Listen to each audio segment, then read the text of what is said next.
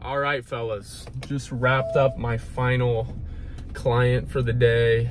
I'm heading back and I want to talk about a huge mistake that you are probably making, and it's costing you quite a bit, because I made the same mistake. And when I made this switch, I got my first dunk. I'm only 5'11", and I did not have a big athletic base to work off of when I started training. I didn't really know what I was doing, but what switch would that be that I made? I started treating the weight room like the weight room. A lot of basketball players, okay, they treat the weight room like with this Kobe mentality, where you go in and you push yourself as hard as you possibly can until you're tired, until you can't move, and then you leave and you do it all again the next day. That's a horrible way to do it. It's an awful way to do it, especially for a basketball player. If you're a bodybuilder or a power lifter, you know, go ahead and do that. That's fine. But you're a basketball player, man.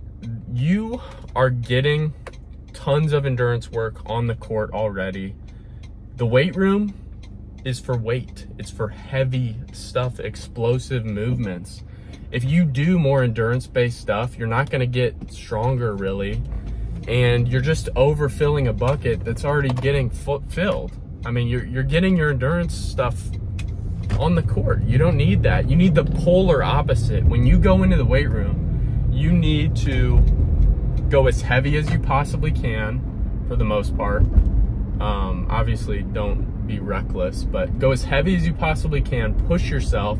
Take like 4 minutes in between your sets, completely recover, because that's what trains your nervous system. It trains your body. It rewires it to produce a ton of force in a short moment, which is going to help your vertical. That's, you know, a huge thing that helped me get my dunk, was learning this concept.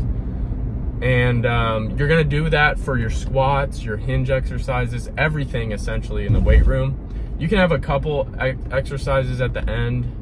I call them add-ons, where it's more controlled. You're feeling the muscle, or if you just want to like rip some arms, to be honest, and like grow your arms, and you can do that. My youngest brother loves doing that shit. But for the most part, it's all explosive, okay, with every weight exercise. And also, it should be the same for your plyometric exercise, which you might not even know what that means, but basically that's some sort of sprint or jump, okay? And that should be body weight, explosive, short sprints, okay?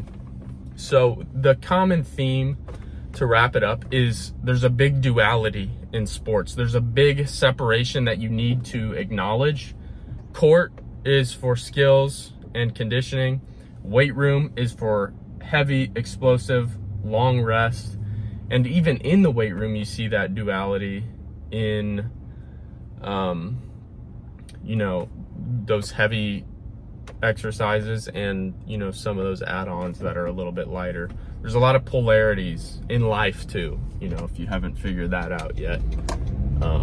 You have to go to the extremes to get shit actually done. So hopefully that tip helps you.